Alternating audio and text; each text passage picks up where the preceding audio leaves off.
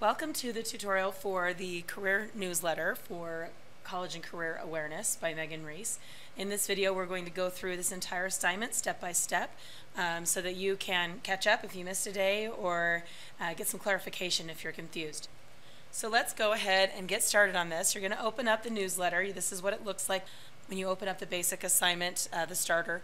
And the first thing we're going to do is go ahead and save it. So you're going to go to File, Save As, and however you save in your lab, go ahead and save the file with your initials so that it is your document. And then throughout the rest of the assignment, you can just keep pressing this button or do Control S to continue saving it. It's a good idea to save every couple of minutes. Next, we're going to go to View and make sure that your ruler is on. Okay, so I have my ruler over here and along the top. By the way, if this navigation thing is open, you don't need it, so I'm going to go ahead and close mine. So if yours is open, you can close it. Now I've got mine set with the view so that I'm seeing 2 pages at a time.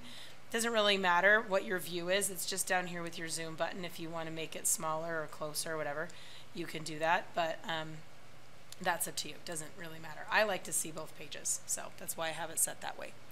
All right, then we're going to go ahead and add a footer. So you're going to go to Insert and choose Footer. Choose the very first one. And it's going to come down here and put it at the bottom of your page. And just go ahead and type your name, a dash, and then whatever your period is. And then click Close or double click to get out of it. And now you'll see that this is gray and everything else is black. Whereas when you were inside it, this was black and everything else is gray. And what a footer does is it puts your name on every single page. Now right now this is 3 pages long. Don't let that bother you. Sometimes it will be 2 pages. In the end it will be 1 page. Believe it or not, we will fit all of this on 1 page. But for now, don't let that worry you. Next we're going to go to Margins. So we're going to go to Page Layout, Margins, and choose Narrow. And now the white space around our edges is much thinner than it was before. Don't miss this step because it can come back to bite you later when your document doesn't fit on 1 page. Okay, now we're going to do bold, italics, and underline. We're going to highlight this area here that we did some research. This whole paragraph. I'm going to go to Home. Make sure you're in a home ribbon. These are all ribbons up here. We're on the home ribbon now, which is the one we use the most. And we're going to click on the I button right here. That's the italics. Okay. And now we're going to try the bold. And by the way, there's a shortcut for italics, which is Control I. So you can do it that way as well. And then we're going to come down here. There's 5 careers in this first section. Biomedical engineer, we're going to bold that. Brick masons, we're going to bold that. And you're going to do each one. You can also do Control B.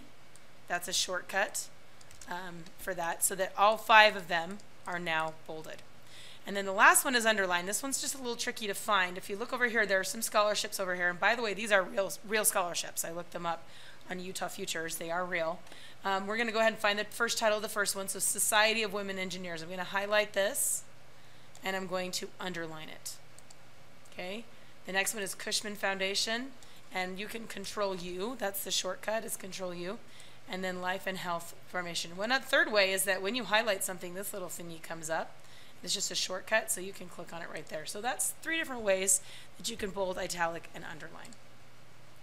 All right, next thing we're going to do is justify. So we're actually going to do Control A, which highlights the entire document all at once. And we're going to do 3 things with it this way. First, I'm going to come up here, and I'm going to type in. Now you can do a search. In my lab, I have a ton of fonts. I love to download lots of fonts. So I don't like to look for a font when I have so many. So you can just type it in, Arial, space N, and that should bring it up. Arial, narrow, changes your font. And then the size is going to be size 10. Again, you can pull it down if you want, but generally I type it in. It's kind of up to you. And now we've got a much smaller font. Now before you click and lose that you've got everything highlighted, we're going to justify. So there are 4 different types of justification here. You can do left, which is what it's at now. Center centers it. Right puts it on the right. But the one we want is this one. In the old days, they called this full justify, which I actually liked that term better than just plain justify. But this one's called justify. And what it does is it makes it newspaper columns. So if I click on the left, see how it looks? And when I click on this one, it's now even on both sides. It's not very obvious right now that it made a change, but in a few minutes when we put this in columns, it'll be very obvious that we changed the justification. Okay, so now that you've done that, you can click. You don't need to have it highlighted anymore. And then next, I want you to scroll down again and go to right above where it says Society of Women Engineers that we underlined. Right above that is Scholarship Opportunities. I want you to highlight that. You're going to make it size 14. You're going to bold it. And then you're going to choose a color for it. So this little A, pick a color that goes with it. Okay, avoid, a lot of kids get confused and they click on this. This is a highlighter. I never ever use this. Don't use this one. Make sure you're using the A to color the words themselves. Okay. All right, so now we're going to use Format Painter. First, we're going to highlight fastest growing jobs in America, and we're going to do a couple of formatting things to it. We're going to make it size 12. We're going to bold it. We're going to change the background color, so you want to click on this one, the bucket. Again, don't do this one. A lot of kids think this is the same thing. It's not. Go to the paint bucket. You can pick a color for the background, and then I want to change the words to white. Okay? So the A right here to white. So you want to pick a background color that's dark enough that the white shows through. Okay, so this is called a subtitle, and there are 4 of them in this assignment. I want them all to look the same. So I'm going to, instead of going through all those steps again, I'm going to do what's called Format Painter, which is a lot like copying and pasting. When you copy and paste, what's the first thing you have to do? Well, before you do Control-C, you have to highlight it and say, this is what I want to copy, right? So we're going to do the same thing. We're going to highlight it. And instead of clicking Copy, though, we're going to click Format Painter. Now notice it stays pushed in, and my cursor turns into a little paintbrush. So I'm going to come down here and make sure you start right at the beginning of the sentence. This month's success story, I drag across, and it copies the formatting. Now it only has one shot. It'll do it once. So if you want to do career jokes, you need to dip your brush again and do it again. The other option is, when you highlight this, to double click on Format Painter. And what that does is it keeps it down. You can just keep highlighting and get them all, and then turn it off when you're done. Okay, so you should have 4 this month's success story, career jokes, and then do you know your pathway. Now what if you make a mistake? What if you're like, oh stink, I just did the whole thing? Okay, well, Control-Z to undo your problem, and then this is where kids get messed up. They click on Format Painter again right away. We don't want to do that because look what you have highlighted. So you want to make sure you re-highlight and then do your Format Painter to do the next thing, okay, if you need to keep going. Okay, so that's the Format Painter. It's a little tricky, but I use it all the time for a lot of different things. Okay, now we're going to do what's called a horizontal line. So you're going to put your cursor in this blank line right here, and you're going to come up, make sure you're on your home ribbon, and there's a little picture of a window here. Now don't click on it. The picture of a window, I want you to click on the button next to it and choose horizontal line. Okay, then you're going to come down here and do it again. I'm going to tell you a little trick. There's a function key. If you look at the top of your keyboard, all the F keys at the top, the F4 key, function key will always repeat whatever the last thing you did was. So you could actually click here and push F4 and it will just repeat it. So it saves you a little step. I use this quite a bit. So that's just a little thing. You don't have to do it. If you want, you can go back up here and do horizontal line, whatever works. Okay, once we finish that, we're now going to, and make sure you have 5, by the way. You do one after marriage and family therapists. Okay. Now this next one is adding bullets. I'm going to come down here to career jokes. You're going to highlight all the jokes and ending with there's no future in it. And all you have to do on your home ribbon is click the bullets button, just like that. Super easy. Now we're going to do find and replace. Now make sure you unclick. Some of you will have trouble because if you're highlighted during this next section, you're going to do a couple extra clicks and it will confuse you. So make sure you click off. Doesn't really matter where. And I'm going to come over here. I'm on my home ribbon to replace. And I'm going to type in the names. I've already done it before. Kayla, okay, because that's the name right here. If you don't know how to spell it, it's right here in this month's success story. We're going to change Kayla's name. So you can change it to whatever you want it to be. So I'm going to change mine to Melissa, okay? And then you click Replace All, click OK, and now her name's been replaced by Melissa. And some kids are like, oh, that's cool, I want to do it again. So if you want to do last name, change Fisk to something else, fine, I don't really care. Okay, so we went ahead, we changed her name. Awesome. And that's find and replace, and it will do that with anything. If it's a 1,000-page document and you want to change a word, you can do the entire document. It doesn't matter how long it is, okay? All right, we're going to go ahead and make a big change now to the front. We're going to go to the very top. Very important that you put your cursor in the right spot. Go in front of the word we and press enter 10 times. Okay, so we've got a big open space here. And we're going to create a title. And I want to actually show you what the title looks like. These are the directions, the written directions, but we're going to create this right here. Okay, and that may look, oh, that looks really tricky, but it's really not. If you've done PowerPoint before, this should be even easier. So I'm going to go to Insert, and I'm going to do Shapes, and we're going to pick this little triangle, or this rectangle shape right here. And make sure you don't start over here or you'll lose it. You want to start right on the edge, and we're going to draw a rectangle shape. Now, if you're lazy, you can just leave it like that, but I like to make mine a little fancy, so I'm going to come up here, make sure your Drawing Tools is on. It won't show up unless you've clicked on the actual shape. So on Drawing Tools, you're going to go to Shape Fill, pick a color, And then I personally, and I hate blue. I don't like that shade of blue. Personally, I hate the border. I always take the border off. So you can go to shape outline and do no outline. So you can remove your border. You're welcome to go to shape effects. You know, I like to bevel mine, make it look kind of cool. Or you could go to shape fill, put a gradient on it, or a texture. If you've done PowerPoint, you'll kind of know how those all work. Or you can just leave it solid, doesn't matter. Okay, once you have it and you know that's exactly what you want, I'm going to make mine just a little bit bigger so it goes off the page. You're going to copy it, so highlight it and do Control-C, or you can right-click and do copy, and then Control-V to paste, or right-click and paste. Okay, this one. And, or again, you could do it here, copy and paste. And I'm going to pull this down right here. Now, you want it to be at about just under 1 inch. Don't make it too big, or else it's going to come back to bite you later. So that's why we turned our ruler on. Here's the 1. You could go a little bit below it if you want, but don't be all the way down here. Okay, otherwise it might not fit. So I'm going to stick it about right here. And I can get rid of these enters. If I want, I just went in here and pressed delete. Not backspace. Make sure you know the difference between delete and backspace. Delete, if I have writing, okay, and I push backspace, it'll go behind my cursor. If I do delete, it will delete what's in front of my cursor. A lot of kids don't know the difference between delete and backspace. Sometimes they're interchangeable, but a lot of times they're not. All right, next we're going to do Word. We want to type words in here, but I don't want to just type it because I don't have a lot of control over where it's going to go. So I'm going to go to Insert and do Word Art. And what that does is it makes my text a graphic. It makes it an image that I can move around. So I'm just going to click on one of them. I don't really care which. And I'm going to type career. I'm going to do mine in all cap.